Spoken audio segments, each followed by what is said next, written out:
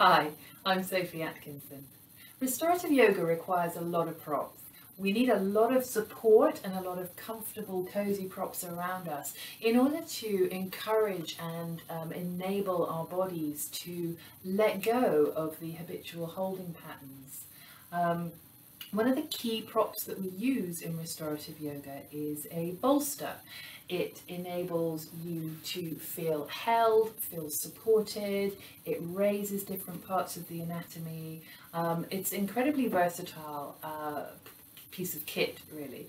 But not everybody has one of these, particularly if they're practicing at home during lockdown. So I'm just going to show you a very simple way that you can make your own yoga bolster for at-home practice. And that is to take a large towel, and that can be a beach towel or it can be a bath sheet, to fold it in half, so it's about that wide, and then to take a pillow and to roll the pillow in the towel. So quite tightly rolling up this pillow.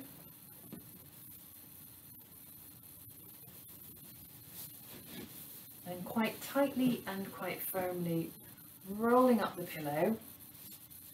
And it could be that you could secure the either ends with either a tie or a belt or some elastic, but quite frankly, it's perfect okay just like that.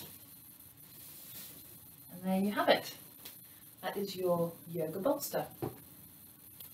I look forward to seeing you again on the mat. Namaste.